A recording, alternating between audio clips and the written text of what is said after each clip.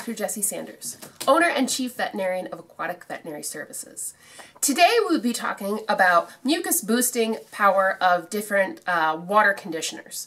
So we talked about water conditioners in our other video on the fish products that you actually need, which really isn't that many. But when now you go to water conditioners, there is a whole slew of different products with different additives that are guaranteed to, make your fish healthier, make their mucus coat more robust. And really, unfortunately, that's not the case. And what I did is I actually did some research and looked for some published articles. So this first one is a review of polymer-based water conditioners for reduction of handling-related injury. So this is specific kind of more to aquaculture fish that have, say, been handled and kind of moved around. But it looked at the different effective components that are in a couple different products. Is polyvinyl pyrrolidone, also known as PVP, and aloe vera. So those are the two big additives.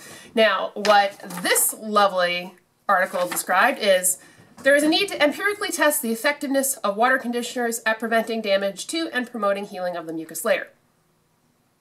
Basically telling us we need to actually do some research because a lot of these claims are completely unfounded. So we look at our next paper here. This is actually done by a colleague of mine, Dr. Greg Lubart out of NC State. He's awesome and a great fish veterinarian. So this was the laboratory evaluation of different formulations of stress coat for slime production in goldfish, Carasis auratus, and koi, Cyprinus carpio. So this is a very common product that you find on the shelves, and it promises to boost the mucus coat of your fish, at least koi and goldfish. And now I'm just going to take straight to the conclusions, which I have highlighted here. This paper is available for download pretty much to anyone. So it was found that no stress coat treatments resulted in a significantly higher slime production during any of the time trials for goldfish. So basically, you're probably wasting your money a little bit on a product that's not doing what it says. Hence, paper number 1 saying we actually need to test these claims. Now, for koi. In koi, histology results showed no difference in slime-producing cells in any of the treatment groups. So, unfortunately, papers 1 and 2 are kind of saying the same thing, that a lot of what is printed on these bottles is not true. Now, how do we know this? Well, we have scientific papers that actually went and did the research, looked up a couple of really old patents from like the early 80s, which is kind of where this got started. Really, it was pretty much just one guy. And it's kind of persisted unchecked in our industry for a really long time.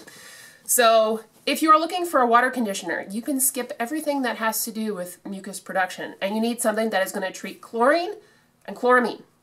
That's it. You don't have to have anything other than that. Completely forget all the fancy labels that you see. It really comes down to treating chlorine and chloramine. It's really the only product that you need. So always make sure you're only adding one product, one. That's all you need, just one. If you add more products, I've seen up to 4 added to one tank at one time. It's going to mess with your water clarity. It's going to mess with your fish because, again, all that stuff is just going to start coating the gills, and it makes it a little hard to breathe. So one product, treating chlorine, chloramine, that's all you need. Don't worry about any sort of fancy additives. You really don't need them. And really that's going to be best for your fish and hopefully take the stress out of keeping them happy and healthy.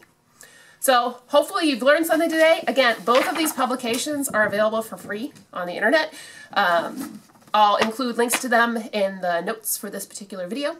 If you have any other questions or looking for more fish health information, please visit our website at cafishvet.com.